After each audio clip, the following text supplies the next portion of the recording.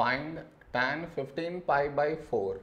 To find this, we should follow this method. See. In the denominator we have 4. In the numerator 15. Now you should check 15 is close to which multiple of 4. What I mean is 15 and here you should write multiples of 4, that is 12 and 16. Now 15 is close to which number? This is close to 16. So now 15 should be written as 16 minus 1.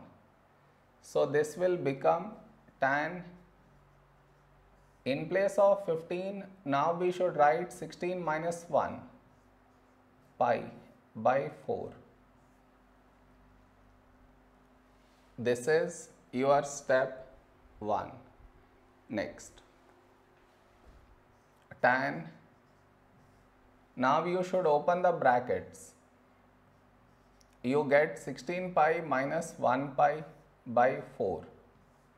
Now tan, over here you should split the denominator in this way,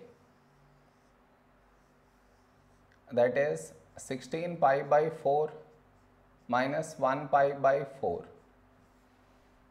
Next, tan, now here you should cancel 4 ones, 4 fours, so we get 4 pi minus this no change 1 pi by 4. Next, here we have pi, so tan is not going to change, it will remain tan, and inside we get this angle pi by 4. Now the question is, will we get here plus or minus?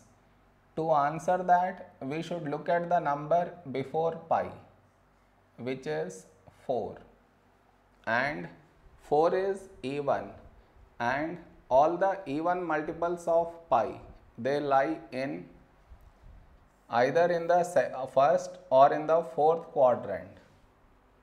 So now to select the quadrant, we should look at this symbol. Here we have negative, that means angle lies in the fourth quadrant, and in the fourth quadrant tan is negative, so we should put negative.